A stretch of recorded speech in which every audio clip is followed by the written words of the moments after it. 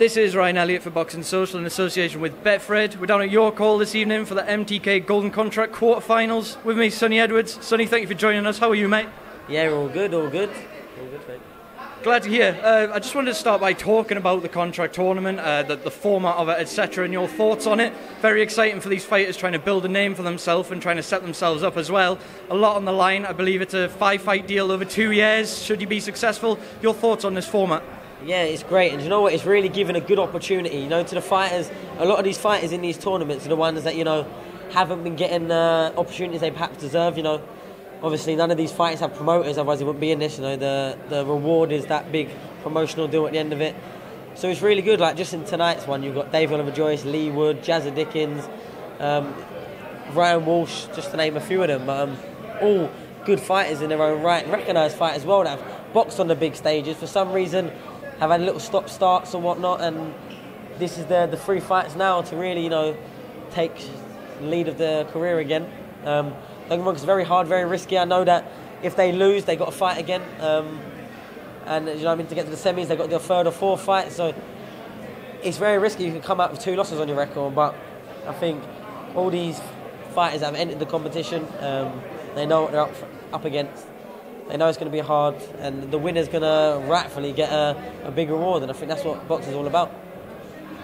Now, before we move on to talking about yourself, I just wanted to ask you who you make the favourite of tonight's 8 men. A lot of people have picked Lee Wood, some have leaned towards Ryan Walsh. Who do you make your favourite? Me personally, I mean, I train with Lee Wood at Upper Still City Gym. We're not with the same coach, but we train together. I was shocked when he picked Dave Oliver Joyce. For me, I'd edge towards Dave Oliver Joyce because he was such a fantastic amateur and he's looked great as a pro. But Lee Wood's bang up there as well. I think there's every potential that a winner of the main event tonight, you know, Wood versus Joyce will go on to win it. But that said, so much can happen. Do you know what I mean? Like, you can't write off Ryan Walsh for all that he's done over the years. Maybe there are fighters that are a little bit fresher. Who knows? I don't know. I think this we're going to find out today. We're going to get a good idea today anyway, at very least. But then again, styles make fights. These unknown quantities like the Cuban, the Spanish lad, like, you just don't know how good they really are. And if they're probably coming to have it, which I'm sure they are, then one of them might walk away. You just don't know. Let's talk about you. Last time out we saw you against Hugo Rosendo Guarneros. A flawless performance. I know you busted your hand and sort of had to ease off for the final half of the fight. How is the hand, first of all? It's still a little bit swollen, as you can see. I haven't started punching back yet, and it's 3 weeks now. I'm looking to be out like mid to late December, just before Christmas. So it'll be bangers on by then. But yeah, just, you know, I've enjoyed a holiday. I did some meetings and had a few days off over in Dubai. You know, MTK sorted us out massively and looked after us more than I could even put into words. So buzzing with that. Come back and, you know, looking to get back into training next week and then just sort of tick on from there. Don't know who I'm fighting, don't know where I'm fighting. I know it'll be in London, but I'm just looking forward to it no matter what happens. Now, you've had a lot of time to reflect on that last performance back down at flyweight. How did you feel at the weight, and how did you feel performed given the injury as well? Yeah, I mean, I'm always more of a natural flyweight than anything else, so it is what it is. I've always known that. I'm down at flyweight now, but who knows where I'll be at my next fight, because wherever the opportunity goes, I'll go, to be honest. I'm not just committed only to flyweight. You know, I mean, I've got the world rankings now at flyweight, but that doesn't mean that I won't pop up and down, go where the belts and the money is, to be honest. You mentioned you don't know who you're fighting. I'm going to throw a couple names at you. We'll start with someone who was out very recently in my hometown, Newcastle, Andrew Selby. Did he catch his performance? Put down twice, but still managed to get the win. I didn't. A lot of people were sort of tagging me, you know, doing that whole, oh, he's past it now. It's a load of bollocks, to be honest. You can't write someone off on one bad performance. And if you do, you're very silly to do so. Andrew Selby's world class. He's a fighter that I've looked up to since I was like a 14, 15-year-old kid, maybe even before that.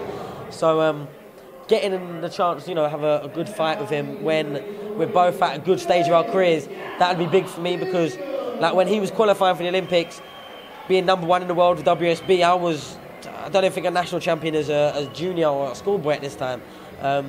So like I said, he's always someone I looked up to, so he's never someone I'll talk down, because there's certain things in my style today that was very heavily influenced by watching Selby and watching what he did to opponents. So I don't think he's anything but past it. I think maybe he needs to change a few things in his camp. You know, having your trainer not in your corner, I think in a hard fight is a big thing. Maybe he needs a more experienced coach, I don't know. You know, there's a lot of whispers. But like I said, if he's happy, then he's happy, then that's all that matters. I feel like he maybe needs to stop going into these fights thinking he can just wipe everyone out. Because when they're tough and they come, you can't just throw bombs for 8, 10 rounds, 12 rounds. You can't do that. But yeah, Andrew Selby told me I'd love to fight. But like he said, he wouldn't fight me for anything less than a world title. So wait until one of us gets it and maybe we can get it on. Now, I don't want to keep you for too much longer, Sonny, because I know we've got another fight about to start and you're here to watch the fights, not to speak to me. That said, a name I'm seeing bounded around a lot on your Twitter and being talked about a lot. I just want you to clarify something for me. Tommy Frank. There seems to be a lot going off about that potential fight between you and Tommy Frank. Can you just explain what's going on there? Absolutely nothing, to be honest. He got offered the purse bids got ordered, and he pulled out 2 hours before. That's it. I'm ready to fight anyone and anyone in Britain. You know, make a good offer. I'm earning XYZ to fight Guarneros, XYZ to fight Matos. So it's got to make sense. But my promoters believe in me, and BT believe in me that they'll get these fighters over. But the simple fact is, the phone's ringing, and they're not answering. They're not getting back. I've got that on good authority. Do you know what I mean? They've tried to make the fight purse bids. They've tried to make the fight with him directly, and it's not happened. So it's just something I'm going to hold my breath for. Do you know what I mean? He squeezed past a kid that had only turned pro at the beginning of the year, so he's not even on my radar, to be honest. Now, when I spoke to Frank Goran about yourself after your last performance, he told me you were one of the hardest fighters in the country to match. Going into next year when you're all healed up, do you feel confident still that you'd be able to get towards world level and get in amongst the world title mix still? Yeah, do you know, the bigger my name, the bigger stock I've got, the more money I'll bring in. And that's when I'll start getting these fighters. I think I can only take it as a compliment that all these fighters are waiting for me to get to the next level before they want to fight me. I don't think they're scared of me. I don't think none of these fighters are scared of me, but I can make fighters look silly and make them look quite useless at times. And I think that's what people are trying to avoid. And if they're going to get into the ring of that, then at least they want to get paid well for it. So, like I said, I'm headlining BT shows and chief supporting and on big O2 arenas, so I can't complain. Do you know what I mean? I've had 5 fights in 11 months, and all title fights, all TV fights, so I'm in a good place. Before I let you go, Sonny, I'm sure you'll be getting asked a million times about this tonight. Your brother Charlie, rumour has it he's vacated his WBC world title. Is that the case to your knowledge? You're asking the wrong brother to start with. I generally couldn't tell you. There's still quite a few options on the table, so I don't know whoever's jumped the gun and put that out there, but as of now, right now, I know Charlie's still world champion. Nothing's been vacated, so I really don't know. I've seen it on Twitter earlier, getting tagged in it, and nothing's changed or no conversation has been had from any time from now to the last 3-4 weeks, so I don't know how it's jumped out, you know. But yeah, he's over in Cyprus at the moment, so I think that's the least of his worries. But as it stands right now, he is still the WBC world champion, so I don't know what to tell you. I don't know where it's come from all of a sudden today.